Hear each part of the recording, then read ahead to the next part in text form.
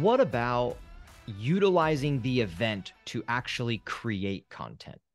What are your thoughts on that? I think it's awesome. User generated Yeah. content at the event. You know Hmm. what I saw done really well at HR Tech? I was at HR Tech and I don't remember the company that did this. This was not a client of mine, but they had almost like a roving reporter on site. And they were like, we're just going to ask you three questions. And they asked me something about, advice to my younger self. What do I hope for from my employer? Something to that effect, right? Because it was HR. And they created all of this wonderful user generated content from their attendees. They put it up on the screen in their booth as people were talking about it. And then they took little snippets of it and created these little video pieces that they used on social media, that they used in their email campaigns afterwards to say, hey, look, this is what people are looking for. This is what we are solving for. Listen to, so and so say this is what they're looking for from an HR program. We offer that solution. And Mm. I just thought it was so smart. The whole thing was so smart, and it was all user generated content on site. But I yeah, think I think that's great. you have to leverage being there. You have to leverage it. It is in a way like thought leadership. Like you have to leverage your presence, leverage the industry, leverage the conversation that's happening. So one thing I've seen recently that I'm seeing is like, I don't know if it was at SaaStr or if it was at HubSpot Inbound, but there were people utilizing those cardboard signs. So where they write something on a cardboard sign and they hold it up and they stand there. So they're just in the exhibit hall with a cardboard sign that says something like a message, right? And they're just holding it up like you see on Facebook, Instagram, where people hold up a sign, right? But then what's crazy is it is out of the ordinary. It is unique. It is different. It's not really common at a trade show. But then they're like taking pictures and running video of the conversations that they're having as people are passing. And then that's getting repurposed into content. So something so simple, but that message on a And it, cardboard was sparking conversation. the question about that was that the show organizer that did that? No, it No, it was was an either exhibitor. like an exhibitor or attendee or somebody like that. You know what I mean? Like holding up a message, and then they recorded themselves. But the whole point of that was to create content. It was not to Yeah. stand there with a cardboard box and hold up a sign. It was a pop culture style, way Campaign. of garnering Yeah. attention. Yes, yes, absolutely. I thought it was pretty smart. I didn't think it created enough value. I thought it was just kind of an attention grabbing thing, but I don't see the value that's coming to the customer from it other than if you just think it's cool. That was the only miss I felt that it had, right? Right. Question here from Agnes. Agnes, thank you for asking a question. What's your favorite game activity to attract visitors to your booth for a B2B event? Game or activity? My favorite, I like cause marketing opportunities. So we do this wonderful charity wall and have done it for a couple of clients now where and it's all mobile led. So on your mobile device, you can access a QR code and then answer a couple questions and as or play a little game on your phone. And then when you do, the award is that it gives you a donation to a specific charity, but we have it tied to this big kind of LED wall where different tiles are revealed. It's a mosaic LED wall. Different tiles are revealed anytime somebody does it. So at the end, you can see just how many people have donated to the cause. You've learned something as an attendee from having done those couple of questions or playing that little game on your phone, and then they're give back afterwards. So I love that as an option. I also love trivia games. We did this wonderful spoof off of what's the one where they help the suitcases? I know what you're talking about. They had girls up on it was almost like a triangular stage, and they all had a suitcase with money. Yeah, Deal or No Deal. Thank you, Jamie. Dealer, Thank thank you, you. Nice. Donna. Yes, there we go. Got it. Deal or No Got Deal. it. So we did a spoof off of that. That was enormous fun and gathered all kinds of crowds as well. There's lots of things you can do. Spoofs on games that exist that do really Yep. well are always a great way to go. But yeah, there's so many different fun interactive games. But those are a couple of my favorites so far. Nice. Yeah, that's a really good question, Agnes. I would say the one, it's not really a game. I do love any form of competition because I think people love competition. If you can make it fun, kind of healthy, and get people there, I think it's always a good way of doing it.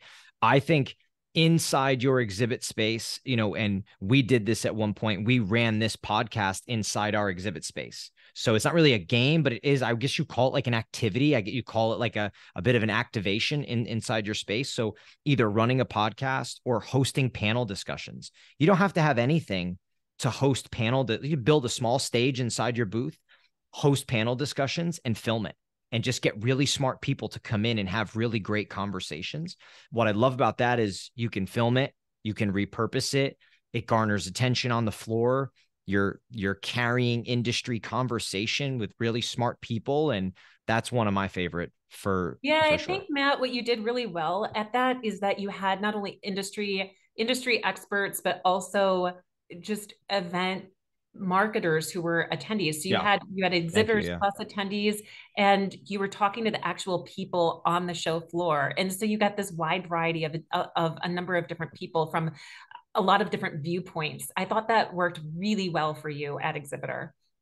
Thank you. Yeah, no, it was fun, and we weren't really sure how it was going to go. We thought it would be the most difficult to get the CTSM event marketing people to come on, but we ended up getting a lot of people to come on, which was awesome. I had such good conversations like, what's keeping you up at night? What are you worried about? What are the skills you're hoping to acquire? Like, what's problems you're having that maybe I could connect you with somebody else that's maybe solved it? And then having people like yourself, right? Having people like Dave Wallens and his experience in the industry, Jason Weddle, my buddy from Hamilton exhibits, right? Like talking about what's happening, sustainability. Like, yes, it was cool. It was good to just kind of have that discussion. And I was just shocked by how many people came by and were like, what are you doing over here? What are you talking about? You know what I mean? Yeah. So we would scare people with politics questions when they came up. We would be like, oh, we're having a political conversation. It was like a running joke. And people would be like, I don't want to talk about that. We're like, no, we're not talking about politics. We're just kidding. So, but it was fun. Question from Robert. Robert, great question. I love this. Everybody keep them coming if you have certain ones. Robert says, great knowledge share. When does it make sense to live stream from an event when people watching cannot interact with the live speakers? Specific. I like that. That So is when very does it make sense to live stream at your event when the people watching cannot interact with live speakers? So I don't know how you feel about this, Christina, but I would say the example I gave previously, Robert, was that we have a company that we're connected to. They're a manufacturer, they make a product, and we were going to do live demonstrations of the assembly of their product because the assembly being quick, fast, easy, and more efficient than all their competitors was a value proposition. We didn't need an interaction from a live stream, but would have loved for them to live stream it so people at home could watch, and then we could market and promote it on the back end saying, hey, do you want to learn about the quick assembly of A, B, and C? We're going to do demonstrations.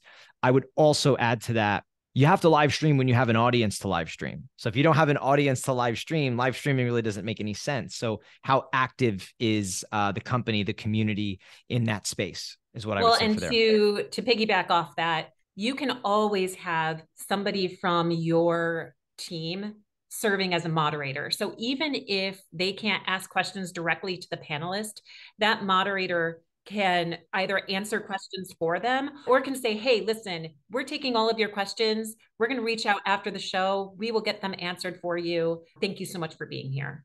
So I never think live streaming is bad, provided, as you said, that you do have the audience. And Kevin had asked if it's an effective way to engage the show with an online audience. Yes, absolutely. For It's a sure. way to expand your reach, right? So that your show is not only within the confines of the exhibit Yeah. hall, but moves on into that online space as well. I don't know how you feel about this, but I think any way that you can extend the presence and the event, whether it's after or during, and spread it, whether it's with a viral moment, whether it's with an Instagrammable pictures, imagery, a place where people want to stop by, whether it's a live demonstration, virtual, that you can then go after a whole nother audience that's not there. I am always for that. What is your reach? How can you create more? And how can you maximize 3 to 4 days at a show? I'm always for Absolutely. that. And then since we're talking about repurposing, when you do post those pieces of content, what worked well, and then can you repurpose those pieces, right? Did you get a Yeah. lot of comments that you then want to turn into a blog post?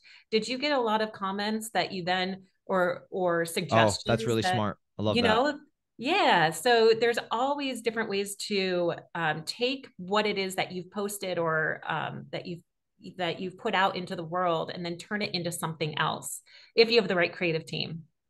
Yeah. I think what I'm hearing you say with that is that when you do the right activities and those things, it affords you these other opportunities to piggyback off of it. And if you're thinking like a marketer, you're constantly using it to leverage, to extend the life of the event, right? To just create your touch points with your clients.